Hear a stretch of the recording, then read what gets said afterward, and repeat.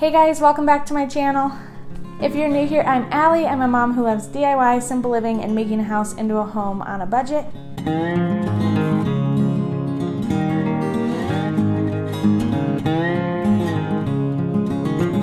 So today I want to share with you guys how to decorate your front porch for fall, and most importantly on a budget.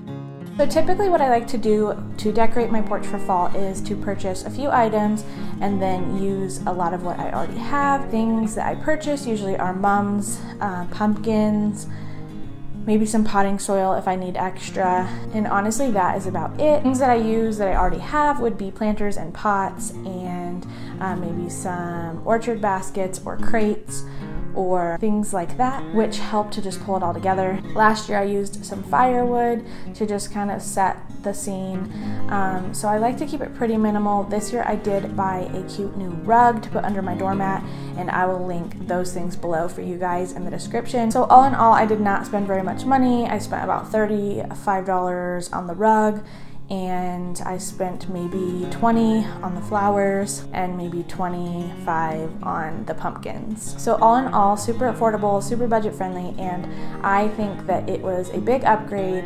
Along with this project, I actually painted the trim around our porch and our columns just to kind of give it a refresh. We'd love to repaint our house sometime, but it probably won't be until next year.